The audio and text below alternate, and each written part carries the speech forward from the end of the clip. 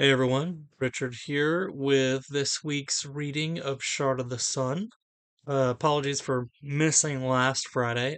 We took a short mini vacation and the in-laws did not have internet, so I couldn't upload a video. So unfortunately, we missed it, but we're back this week, so we will pick up where we left off, chapter 11.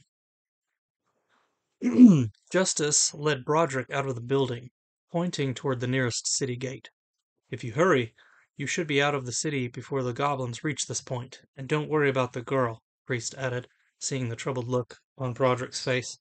I will make sure she is safe. Broderick hesitated. He thought maybe he could convince her to come with him, but her angry words echoed in his mind. He shook Justice's hand and left, running through the empty streets. Apparently, the people took to hiding in their homes while the priests defended the city. He reached the gate without incident.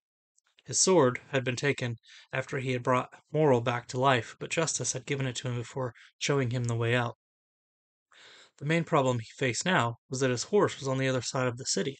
He thought it unlikely he could reach it without being attacked, and so he continued on foot. He reached the road that led east and stopped. Looking back, he could see plumes of smoke rising from the city. Could it be the same goblins that attacked the farm? And if they were, why were they still following him? Roderick hoped nobody would get hurt. He looked away from Ravendale and considered his options. He had no idea where his cousin's wife was. The betrayal he felt stung him deeply. How could Kira have lied to him?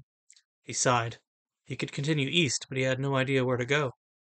He also considered turning back and going home. But how could he explain to his cousin that he gave up the search? He couldn't bring himself to do that. As he decided to head east, he heard the sound of an approaching horse.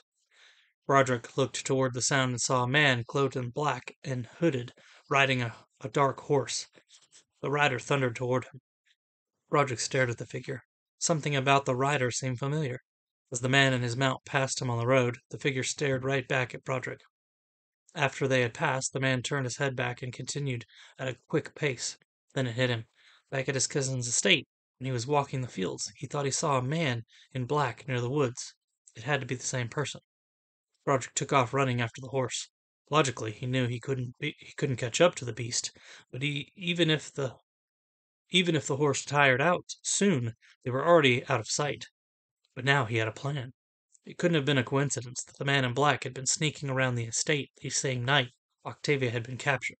Now he had just had to catch up to the man and trail him. Kira sat sullenly in her chair. She refused to believe she had come this far and failed. Well, she hadn't failed. Broderick had failed her. um, Rash- Rashan told her to forgive him, but he didn't know why she had killed her father.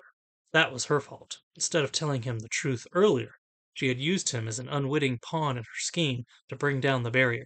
And now the one thing she had gained was lost, all because of her stubbornness. And on top of everything else, goblins were now attacking the city. She could probably escape right now if she wanted to, but what was the point? Her father was still alive, and wait, if she killed him once, she could do it again. And this time, her emotions wouldn't hinder her. She glanced furtively into the hall. She didn't see anyone. Her dagger.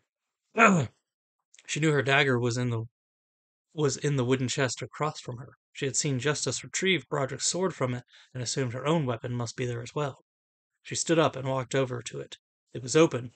Justice had led Broderick out in a hurry and had probably forgotten. She looked inside. It was empty. She bit her lip in frustration and froze as strong hands grabbed her from behind, and she felt the cold metal of a blade pressed on her neck. Well, her father said, it looks like it's just the two of us. She shuddered in his grasp. Just kill me and get it over with, she spat angrily. Moral laughed. And why would I want to do that?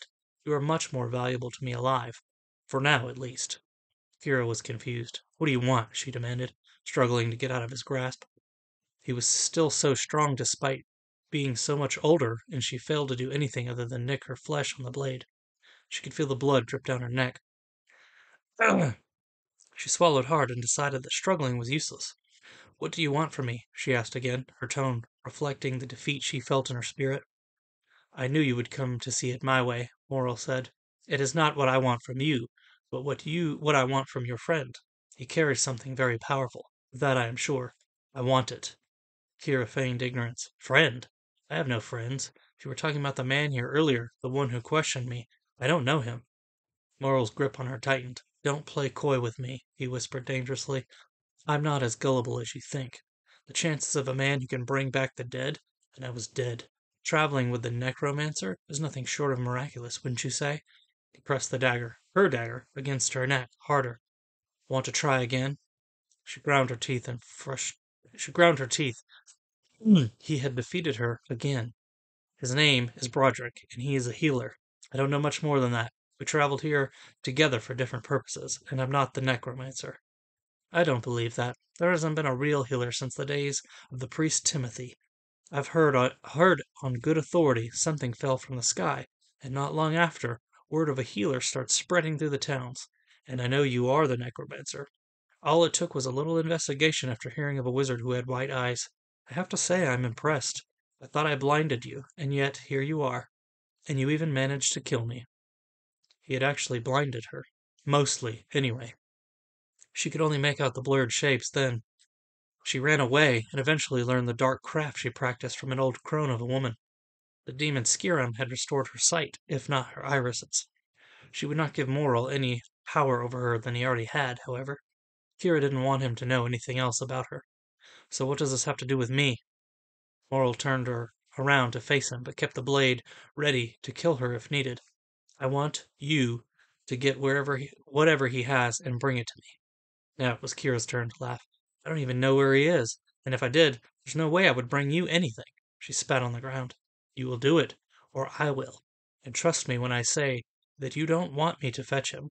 You'd never see him again. Her heart sunk at the threat. She knew her father well enough to know he would carry it out. If she went, he would live. She lowered her head in resignation. I'll do it, she said softly. Morrill grinned wickedly. All right. Short one. But thank you guys for listening and following along. And we'll be back next week with another one. Thank you, and see you guys.